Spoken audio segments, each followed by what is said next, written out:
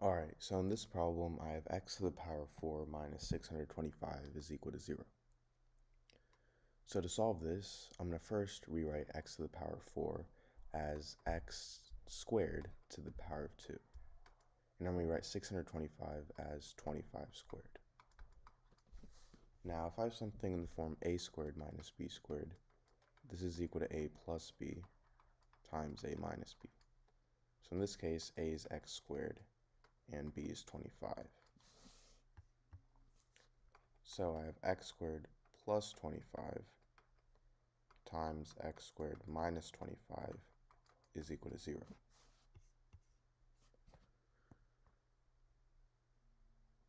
So now this is actually going to give me two equations. I have x squared plus 25 is equal to 0, and I have x squared minus 25 is equal to 0.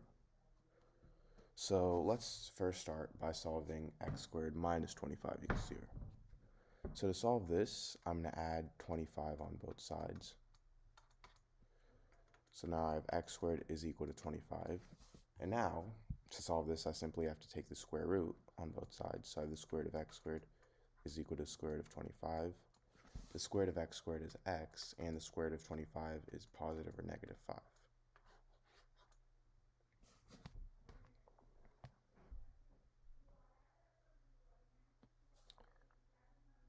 Now, for x squared plus 25 is equal to 0.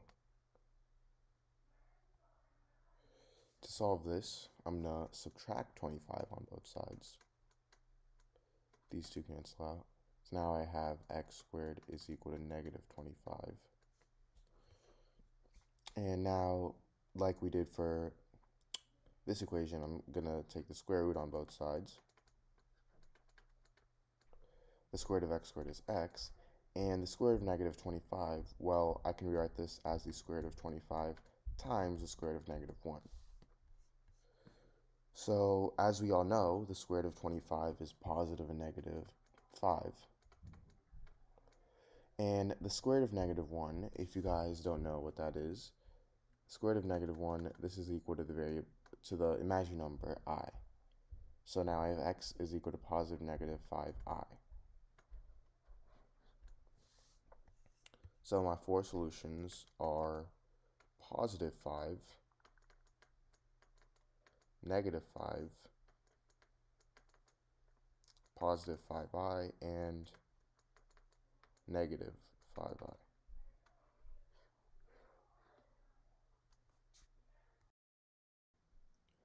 Alright, so in this problem, I have m to the power of 9 plus m to the power of 6 is equal to 36. So I'm going to first rewrite m to the power of 9 as m to the power of 3 to the power of 3. And then we write m to the power of 6 as m to the power of 3 to the power of 2. And this is equal to 36. Now I'm going to let m to the power of 3 equal to the variable t. So now I have t to the power of 3 plus t squared is equal to 36.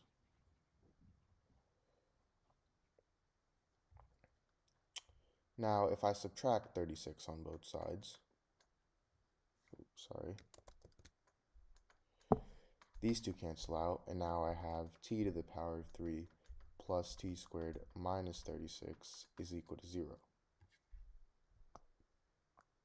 So now to solve this, I'm just going to start, I actually need to find one value of t to find the rest. So to do that, I'm just going to start plugging in values. So if I plugged in 0 here, that would just be negative 36. If I plugged in 1, that wouldn't work. 2, that would be 2 to the power of 3, which is 8, plus 2 squared, which is 4, minus 36, which would not work. 3, that would be 27 plus 9 minus 36, which would work, because 27 plus 9 is 36, so I have 36 minus 36 is 0, which is right. So t equals 3, that's the value, that's one value of t. So now that we have that value, we can find the rest of the values. So what I'm going to do is, from here, I'm going to rewrite this as t to the power of 3 minus 3t squared plus 4t squared minus 36 is equal to 0. And now, if I factor out t squared from t to the power of 3 minus 3t squared, I get t squared times t minus 3 plus, now I have 4 times t squared minus 9. Now, this is the same thing as t squared times t minus 3 plus 4 times t plus 3 times t minus 3 is equal to 0. Now, if I factor out t minus 3, I get t minus 3 times t squared plus 4t plus 12 is equal to 0. So now this gives me two equations. I have t minus 3 is equal to 0, meaning t is 3, and t squared plus 4t plus 12 is equal to 0. And this is actually going to be result in no solutions. So t equals 3 is my only value. And remember how we set m to the power of 3 equal t. So if m to the power of 3 is equal to 3, this means that m is equal to the cube root of 3. Alright, so in this problem, I have x to the power of 2 over 3 is equal to 16. So I obviously want to find the value of x here. So for my solution, I'm going to rewrite this, I'm actually going to take the power of 3 over 2 on both sides.